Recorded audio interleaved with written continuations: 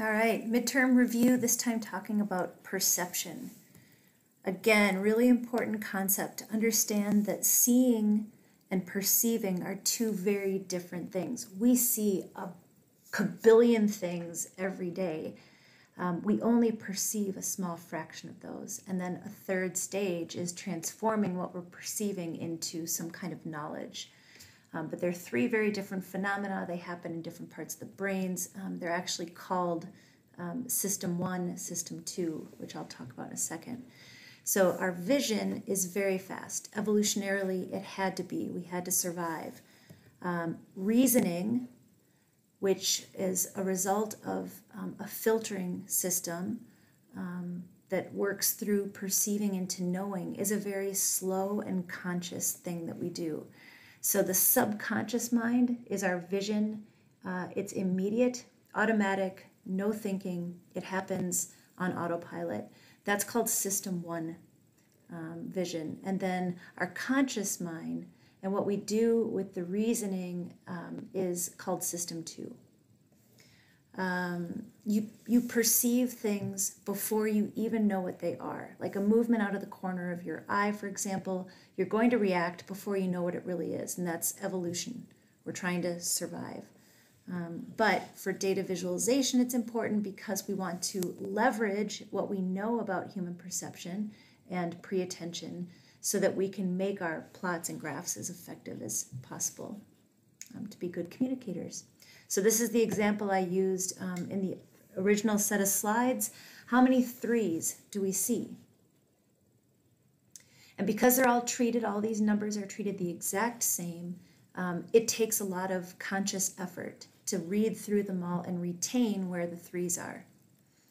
If we make a small change and add color and decrease the contrast, we can completely change the task from one that required a lot of attention and focus and thinking and memory and retention to a task that was it was completely intuitive. Your brain saw the threes and mapped them before your brain even remembered that you were supposed to be looking for threes, right? This is called pre-attention. It's the ability of the low-level human visual system to effortlessly identify basic visual properties. That's a mouthful. Pre-attention. This is really important stuff. Look at this. You immediately perceive an angry man and probably even associate loud noises and tension, stress with this scene. This is an immediate thing that happens. Perceiving this requires zero effort. It comes completely naturally. You didn't have to think at all. Same with the equation on the right. It's equally effortless to identify this as a math equation. But I would bet that I would actually bet a lot of money that none of you glanced at that equation on the right and immediately saw the number 351, which is the product of 27 and 13. The effort to do that math would require a lot of conscious effort, memory. The initial identification, though, in both cases is System 1, and the mental arithmetic that you'd be required to do for the math on the right is System 2. All right, it's not necessarily important about System 1 and System 2, but it's just maybe important to really understand the difference between our subconscious seeing, our subconscious attention, what we're aware of before we're even thinking. This is another example I used in the earlier slides. If I were to ask you to describe the distribution of the two different types of power plants, you'd have to really sit there and kind of like scan back and forth and make a mental map of one type versus the other in order to get a sense of the distribution. So, again, it's about encoding as much information and understanding as possible in a way that's perceived quickly by our System 1. And that frees up System 2 for more, involved understanding, more complicated analysis. So by using just shape, we're requiring a lot of work. Here, by dual encoding, we're still using shape, but we've added color. Hopefully you agree that the graphic on the right makes it much easier to pre-attentively evaluate the distribution between the two factory types. We have to have these two systems of thinking so that our conscious minds don't just get swamped with mundane processing. If we tried to perceive and be aware of and process everything we saw, we would just be like a jiggly puddle on the ground. We couldn't function. So system one filters out unnecessary information and feeds the good stuff to system two for further processing. So again, for data viz, the idea is to use this knowledge, use what we know about human perception to create effective visualizations. Otherwise, we'd be completely overwhelmed by all the information around us. Okay, so we don't perceive everything we see.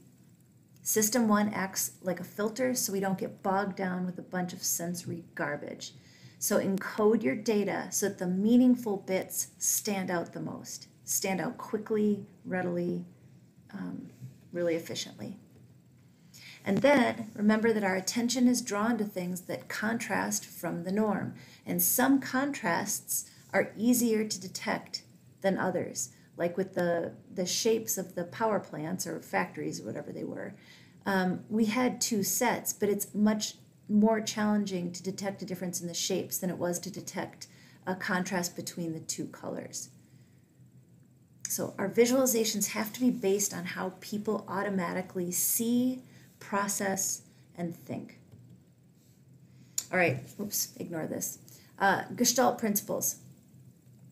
Just another kind of review thing. So on the left, there are three groups that are formed by proximity.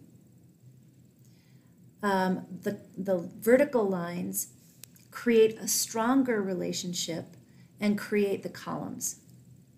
And because they're connected, this connection is more powerful than the proximity principle. And then this ring enclosing the top half is even stronger than the vertical lines, even though they're the same color. But this enclosure is stronger than the connection, which is stronger than the proximity as far as creating meaningful groups.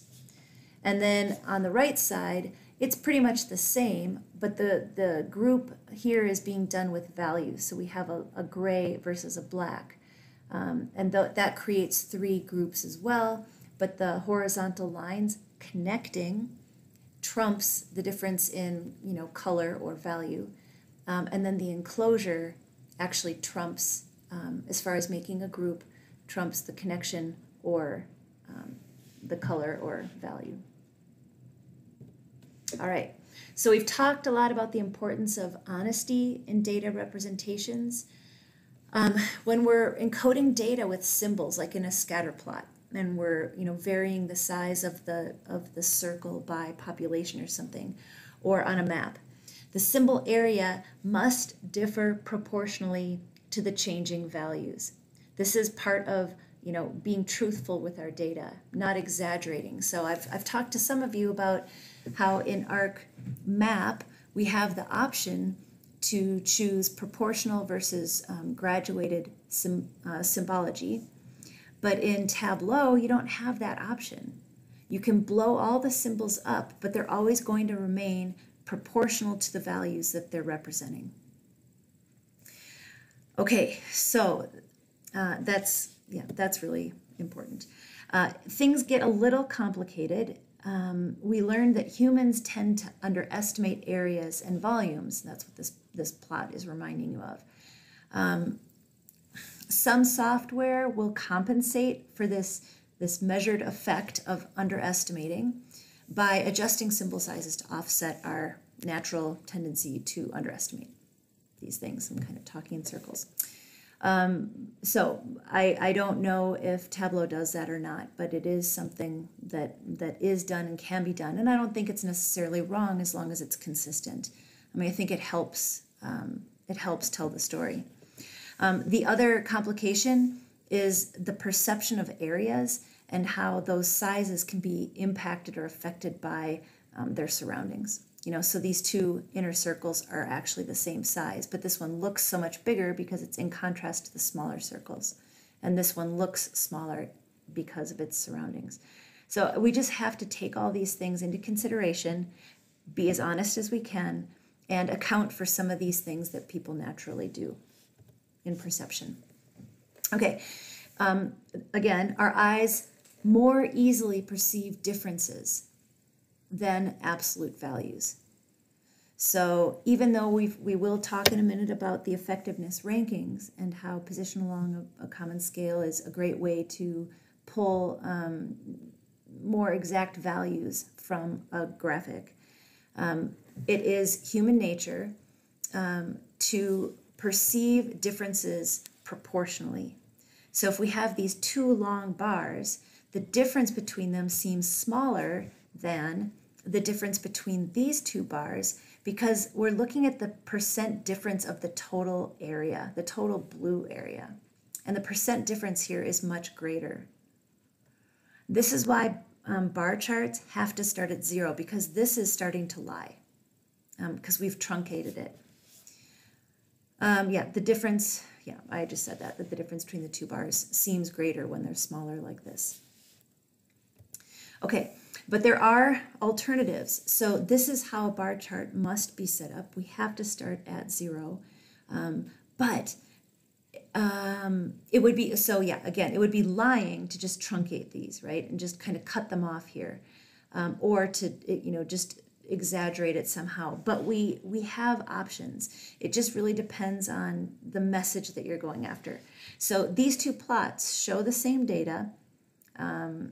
The bar chart on the left starts with 0, as it must, and on the right it's the same values, but we're marking the value with just a line like this, so we don't have the whole bar.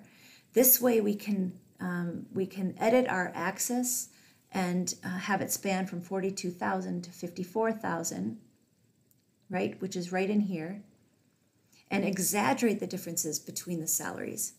So I guess, again, it comes down to messaging. Both plots are completely correct, but this helps, exaggerate the differences. This downplays the differences. So that messaging or that ability to editorialize a little bit, both are correct, but one is going to tell a stronger story about the differences, and one is going to downplay. And so that's where it comes down to your choice as the data visualizer. To quote Edward Tufte, use a baseline that shows the data and tells the story that you want to tell. That's my insert. Use a baseline that isn't focusing on the 0 point, right? You don't have to accept this. There are alternatives. Okay.